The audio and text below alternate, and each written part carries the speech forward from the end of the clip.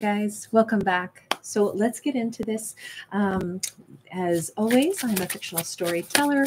I go with whatever story I see, good, bad, or ugly. It's just the way the storyline comes out will determine how a storyline goes. But the one thing is, in this, I expect it to be something regarding love. We have wisdom. The fool doth think he is wise, but the wise man knows himself to be a fool. All right, so we could have a character who is maybe they've gained some perspective. Maybe they feel like they're a fool in love. Maybe they're feeling a little bit like, even though I know this is crazy and it doesn't make sense, here's my number, call me baby. Sorry, that song just popped into my head. The judgment going to the world. Okay. Calgon, take me away. We have got this energy being pulled back up. I'm going to try it one more time. I want to reconcile with that lover. We have Scorpio and possibly Capricorn on this card. Somebody is getting back with an ex. Somebody wants to do this. Now they might be about to take the plunge. This could be somebody who's about to reach out to their ex and be like, I know it's crazy. Maybe it's crazy that we ever parted ways. Maybe I was a fool back then. I should have never let you go. It could be that kind of energy. We have the Page of Cups going to the Knight of Cups. Wow. Somebody has no ego in this anymore. They actually want to go ahead and say sorry. They actually are looking forward to it, because saying sorry would like kind of clear their soul a little bit and then lead the way for the next words, which is, this is them saying, I love you. This is them bringing forth an emotional offer. We have the Magician going to the High Priestess. Wow. I'm going to say that we have someone who is manifesting coming back into union with their High Priestess.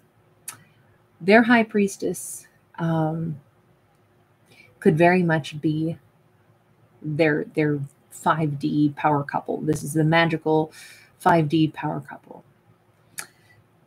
They need to manifest this more than anything. It's like all of the petty little 3D arguments and things like that are nothing by comparison to the incredible 5D bond that they feel with this person. So all of a sudden the silliness, how could I have let some petty argument be the thing that pushed me away from you? And what, I'm not going to say sorry, I was a fool. Why would that even matter? In the big scheme of things, this is some powerful divine relationship that is so superior to any of the silly falderall that we mortals engage in, right? The tit for tat, the petty arguments, well, I got upset and then I, decided you upset me. And so then I walked away in a huff. That's not a good enough reason to stay away from a relationship this meaningful. This person, in all the world and all the lifetimes that they can recount, this is the most important relationship of their lifetime. And I say that only because it doesn't get bigger or more potent than that magical power couple, the Magician to the High Priestess. It's going to be the thing they'll never...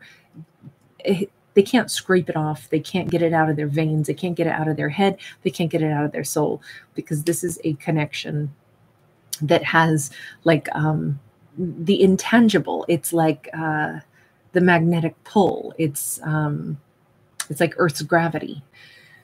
That's not something you can fight no matter how hard you want to.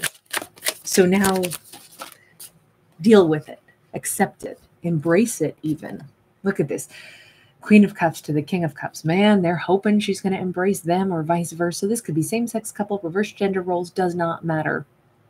I don't read stories for genders. We have a 4 of Coins going to the 5 of Coins. There has been ego here, because if you notice, we have somebody that's, like scrubbing the floors and it's in front of this huge statue of somebody who's sitting in this gigantic like throne. If in the past they thought, I'm going to hold back and then you're going to come to me, you're going to get lonesome from me. Now they know it's the reverse. It's me that hopes you'll choose me. That's it. It's not a power struggle anymore either. It's that this game of staying away has made me incredibly lonely. This game of withdrawing, but then still waiting for you to maybe want me or to fix things with me is ridiculous because I want to be with you. This person was hurting this relationship through their own ego, is what it looks like. I want to be with you. But why have I been refraining from the very thing that I want most? To punish this? To teach a lesson? That's just ridiculous. Actually, I'm not ready to change decks yet. I was going to, but I want to stick with this original. Now, this deck already has 2 meanings on every card, so I only read it in the upright regardless, but I will say everything has come out in the upright anyway. We have the Fool again going to the Magician. We keep seeing the repeat message. I was such a freaking fool for this. And this is kind of like, it could be a tip of the hat to like Icarus. Icarus decided that he would escape with his father from the tower that they were held captive in. And they collected all of these bird feathers, and then with melted candle wax, they attached the bird feathers to their arms, and then they flew out and they were free.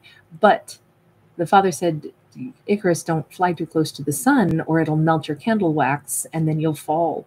Well, Icarus didn't listen. So he did, in his kind of like arrogance, he went ahead and he was enjoying being a bird so much, he forgot the original plan was to be liberated. And so then he caused his own collapse, And by an odd twist of fate, I have been to Icaria in the Icarian Sea, which is in Greece, and it's named after Icarus.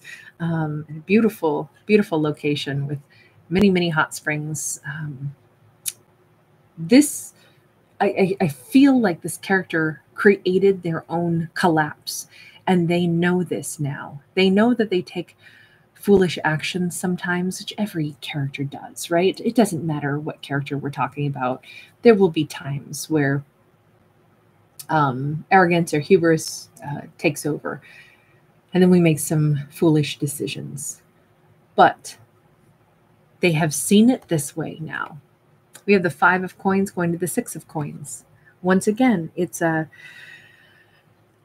will you work with me again? I feel like the problem now is that if they are trying to connect again with their high priestess, because of the way things ended last time, the high priestess could have her girl squad, her guy group, whatever we want to call it, that they might have to get through. You notice these 2 friends are standing here before they can get to that doorway where she is.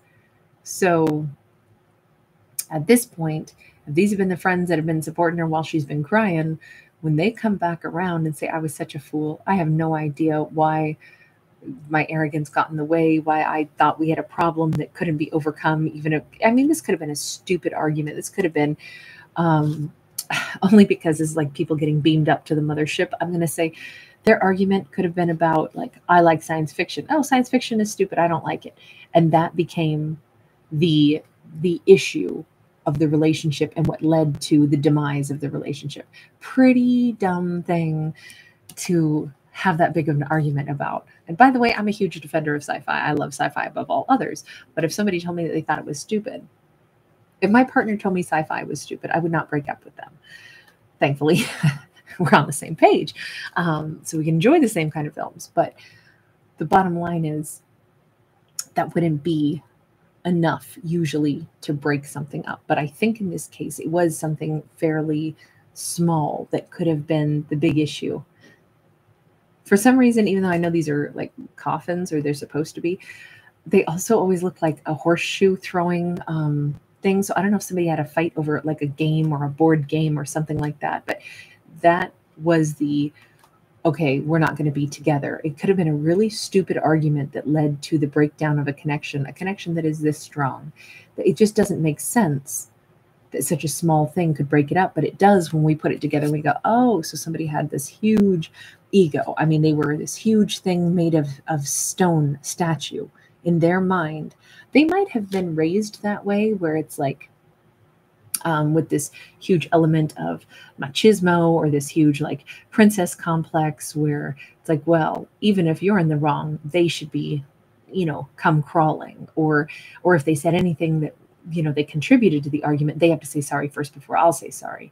And they sat there on their throne made of stone and waited for the apology that wasn't coming, because this feels like they really put the wrong emphasis on the wrong thing. So it was foolish, and it crushed a relationship. And now, even though they'd like it back, they may have a bit of a bad reputation amongst the friends or family group of their high priestess. Again, could be any gender, doesn't matter. But we keep seeing that common thread of how foolish this was, and how much they really just want to collaborate at this point. And more than anything, though, what's pushing them forward like this is such a profound and meaningful connection. How could something so simple have ever gotten in the way of something this meaningful? 7 of Swords to the 8 of Swords. Oof. 4 of Wands to the 5 of Wands. There is something here where I feel like the thing that they're going to probably have to reveal to their high priestess, and possibly in order to get through those friends, that it could be hard for them to get a chance to talk to her at this point. Or let me put it this way, it may not be hard for them to talk to her, because a high priestess would feel a connection to them also, or understand something about this. But friends and family may not understand. It's like, what do you mean you're getting back together with that person? The high priestess themselves may have trouble explaining it. So they could be the ones who have a lot of explaining to do about, they might even try to tell a lie about, I wanted to talk to you sooner. There were all kinds of problems that happened in my life. They may tell a whopper of a lie to the friends and family, even though I think the high priestess is going to know better. I know it was pettiness that made you walk away from me, but you don't want to maybe look that petty. So you're going to tell a whopper of a lie about, no, I mean, you were my person, but so many things were going on in my life. I just haven't talked to you in a while. Instead of them acknowledging I was sitting there stalemating, waiting for you to come crawling back to me, they may not admit that part. They may tell a lie. I don't think it'll get past the high priestess, but it might pacify the family members or the friends who are probably pretty against this union at this point. I definitely feel like this is going to be a bit of a circus, because that 4 of Wands going to the 5 of Wands, for them to get back in the good graces, when you date somebody, or when you're in love with somebody, or you're with somebody, you're not just with them. Their whole life and their people, that's going to merge. The people they consider the ones that they're close to, they're going to be a part of it too. So when you do one person dirty, you kind of have built a bad reputation with the entire group. And this particular high priestess could have quite a group. This high priestess could be somebody that does acro yoga, that does some kind of fire dancing, or they're artistic, or they, do some kind of gymnastics, or they do some kind of performance art, or they do something. And we have a whole circus tent here. It could really be that for that group to accept this union again, everyone could have their 2 cents to put in.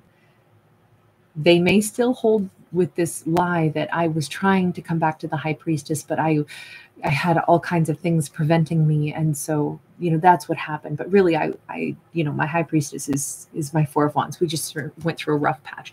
They may be trying to do damage control.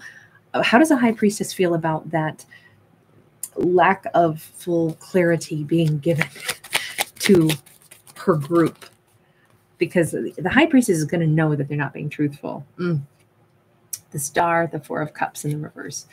The high priestess knows. They know, and they might be even in on this, They want everything to be healed. I feel like this high priestess wants this person back. Yes, you acted like a damn fool. We all do sometimes. But you really think this is this powerful of a connection? Well, so do I. No, my friends are not down with you right now. In fact, they kind of hate you. And I don't want them to hate you. It'll take them time to warm back up to you. But they're not going to warm up at all if they start out on this foot of like they loathe you. So it's better to just tell them a lie. You know what? Let's heal stuff between us. We're the ones who matter first. And then let's be able to, integrate us as a unit back into, our friends and family group mutually. If they see that we're really strong, if you're treating me really well, if I'm treating you really well, then eventually we don't have to carry around this like weird guilt, embarrassment, shame stuff every time we're around friends and family. We got to get us good. That's what matters, is that we heal this, that we really find if we are a connection. So we can't worry too much about other people now not liking this, us coming back together. We have to heal things with us. And not everybody needs to know the ins and outs of every detail of our life. That's what this looks like, the high priestess is saying. Because the high priestess seems to be welcoming them back in, for better or worse, right? Nobody has to do anything. It's just in this storyline, they want to heal this. The sun, they also feel like this can be so incredibly happy. So much happiness here. So we have Aquarius and we have Leo coming in. We have a Two of Wands. We have the Death card in the reverse. The high priestess has a great deal of hope for this connection, a great deal of belief in this, and yet at the same time, they're also saying, but if I discover that this person does this again, or this is a repeat offense, I'll have to make another decision, because I'm still, even though I'm really happy, even though I believe we can be happy together, that doesn't mean that this is 100% going to be this beautiful, perfect, transformed relationship.